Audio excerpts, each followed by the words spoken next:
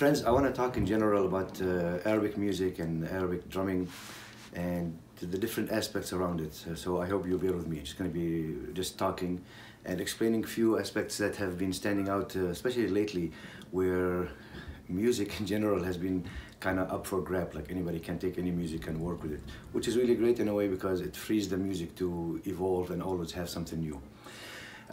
But within this process, I realized that, and throughout the years, that there are so many things have been altered in a way that we're kind of losing touch with the older actual tradition, especially the genuine tradition that created this beautiful music and great drumming and very intelligent systems of playing. To know also about Arabic music in general, what we know of Arabic music nowadays is a collective evolution of music itself from the 12th century, if you want to go historically. And again, that's important also to know how did things progress, how did this Arabic music that we know come about, how did it evolve. Part of it is understanding that it has a root based on older music from the area that it came from, whether if it's from the Arabic Peninsula in the Saudi Arabia right now, their origin with their own local chants and playing of drums, different kinds of drums. They have a great tradition of drumming in all of the peninsula, in Saudi Arabia, in Kuwait, in Bahrain, in Yemen. So all those countries, you know, are part of this bigger semi-island. And from there, when Islam became and it went off with in the name of Arabic, the Arabic language and their holy book written in that language, and it got to be enforced. So even the language itself evolved. It was a certain kind of language with its certain dimensions of that time from 1400 years ago and before that, until when the Prophet Muhammad came, and then the whole thing in the name of Arabic evolved. So it just took some time until the time of the Abbasi Khilafah, or period of ruling. They had enough stability to allow things like working on science and scientific things, and art, music, clothing, food, things like that. Part of it is working on the music itself. So being the new conquerors who established an empire, they wanted to make newer kinds of music, and part of it is what we know of the muwashahat right now, that it started from that time to build roots for it. That means there were original beats and melodies from Syria, for example. Like if you imagine the Syrian area, all the way where there was a lot of cultural exchange. That meaning when you come down from the peninsula, from the Saudi Arabia area, you go up to Syria, there's more mixing for thousands of years with the Romans, with the Greeks, with the Persians. Different civilizations came there. So there was already established music, and also with the establishment of the two big religions, Judaism and Christianity, where they also made music, and it was influenced by the area. So from there, again, when the Arabs came and the Muslims established that, part of the music established under the name of Arabic music and language, because all the music that we know right now in this area was written in the Arabic language, and further it was in the classical Arabic language, what we call the Fusha, with whatever variations that they had at that time. And then with the time, the incorporation of the local dialect that also developed. One thing also to note, like the areas of Syria, all of Syria, most of Iraq, and North Africa, they were not Arabs first, they did not speak Arabic, so Arabic language got introduced to them, and it got incorporated with their own local languages. And from there, that mixing happened, and so this, again, Arabic music thing with its development, it started taking roots with other local traditions, and it built up to be this collective or pan-Arab kind of playing. So when you go all the way down to Yemen, Saudi Arabia, again, the other countries on the Gulf, Iraq nowadays, Syria nowadays, Egypt, Tunis, Libya, Morocco, and Algeria, and all those countries, we speak a common Arabic language and a common Arabic heritage. Part of it is common music heritage. You know, you can see in each one, it has its local feel to it, but also there's this Arabic thing was introduced to it, so got mixed in between. So when we say Arabic, it's a bigger word. That's something to understand, that, yeah, you have to know exactly from which kind. So all that goes back still to when in the 12th century, when they allowed this development of the music to come. Part of it was charting and archiving and listing things, translating. working on theories, coming up with terms for the beats and the maqamat, and they created the compass. They were able to draw and write down the names of all those divisions of the maqam, for example, that they discovered. And each one has, again, its own name, and the branch, what are the branch names. Same thing for the beats, you know, the classical beats that we know. سماعي ثقيل, عويس, مدور of different kinds, مربع, محجر, نواخت hindi, نواخت أقصاق. All these beats became during that era. So we don't know exactly when it developed, but again, it developed with a certain inspiration from what came to be collected from the whole area. Again, based on Arabic poetry and language, there was this movement to create music accommodates that more, whether it was secular music or even religious music.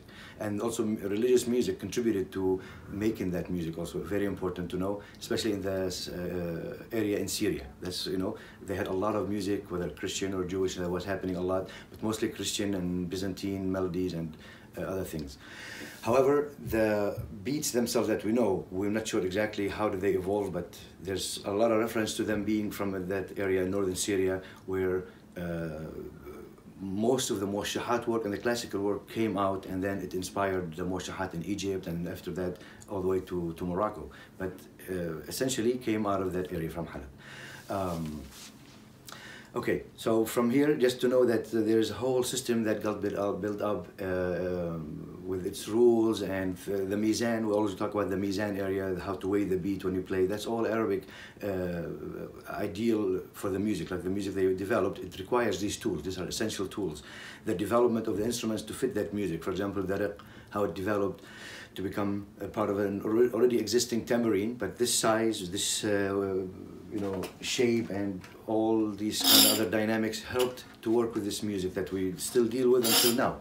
You know, and its evolution was also through the time, from the 12th century, from that time until now. How many other genres got introduced? What are the different mindsets happened? For example, it was or it started with being Arabic and had the form, and then when the Ottoman Empire came in and took over, it had its own other language that got to be mixed with Arabic language and Islam and all these kind of different layers to it, and the music was part of it. The music also now came to the Ottoman mindset, and they developed from there. So also the Arabs got marked by that, and both tradition now they got mixed together. So sometimes you don't know what's Turkish and what's Arabic because of this mix that happened all the way up to the 1800s. And at that time, you know, there were more movements that happened and evolutions in music that was not before that, and now it's became tradition, like no more production of that. Something called adwar that developed in Egypt, for example.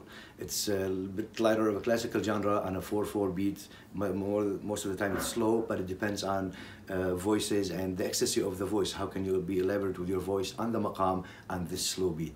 So Egypt became famous for it, and then the other Arabs followed suit, and they started knowing how to compose adwar. Okay, so this is to sum this era, and the point behind this was just to explain that when we're dealing with Arabic music and the Turkish music, those genres in particular, since that's the music that I do, I always appreciate being mindful of this idea of, yes, there is systematic playing, there is order, there are things, names, and things can be archived better. And with the current Arabic situation, if you follow the events of life there, you see that there's a lot of saturation and distraction, destruction, things that prevented people from really keeping a collective knowledge and collective understanding, so it will be approved by everybody to be shared and transmitted to the next generation.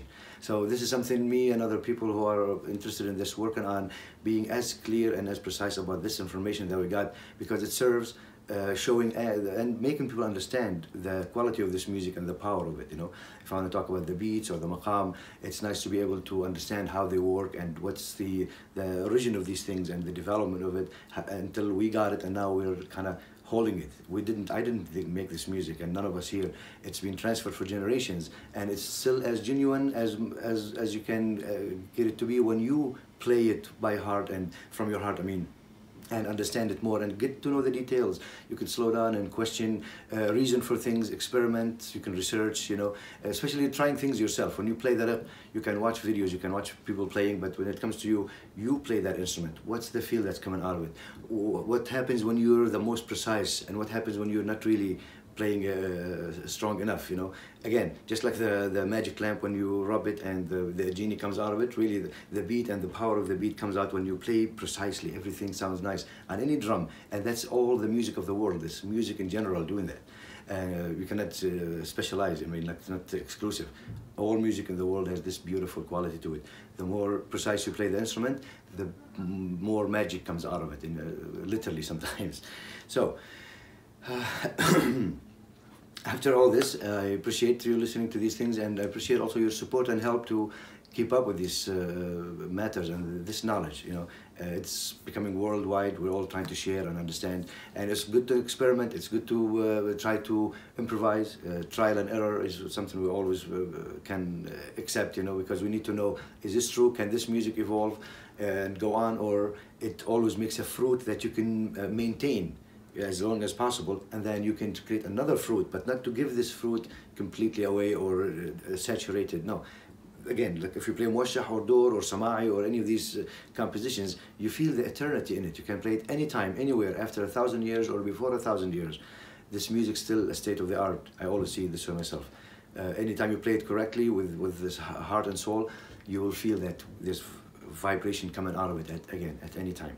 So let's try to keep with this beautiful thing in this life and this dimension. All right. Thank you for listening.